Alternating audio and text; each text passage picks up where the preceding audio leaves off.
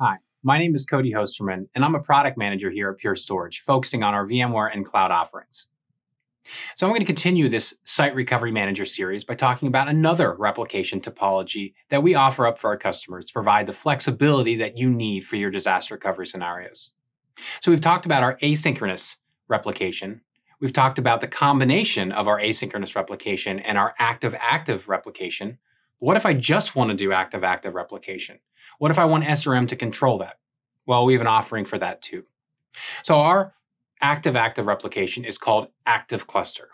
And with Active Cluster, you have a flash array in one failure domain and another flash array in another failure domain. These could be different racks. They could be different sides of the data center. They could be different data centers. They could be different cities. The main requirement is that it needs to be 11 milliseconds round trip time or less between the two.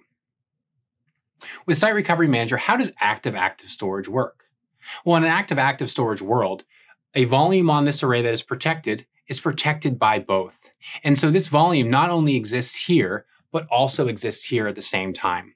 You can read and write from this volume on either arrays at the same time. It's basically like I have additional paths to this volume on this array, multiple paths from two arrays. So how SRM interacts with this is interesting. Traditionally, there's a failover. The storage is brought down, the storage is brought up with traditional SRM failover. This is not how it works with Active Cluster. Instead, the storage is already there. It's already available on both sides. What does SRM do?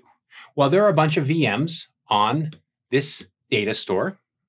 And when you want to fail over, what happens is these VMs are vMotioned non-disruptively from the hosts in this data center to the hosts in this data center. Because the storage is already there, it's the same storage, the storage doesn't need to move. There is a coordinated cross vCenter vMotion moving these workloads without interruption from one site to another site. And this is provided and made possible by the Active Cluster or active-active replication across these flash arrays. If it is a disaster and this site is brought down, the VMs are simply just rebooted on this side because they're already there. They just need to be registered in that vCenter by SRM and booted up. If you're doing a test, a copy of the volume will be brought up and the VMs will be powered on in the bubble network to make sure the recovery plan, the ordering is correct. And so this provides not only the ability to have non-disruptive failover, but also non-disruptive test failover using Site Recovery Manager and Pure Flash Array Active Cluster. Thank you.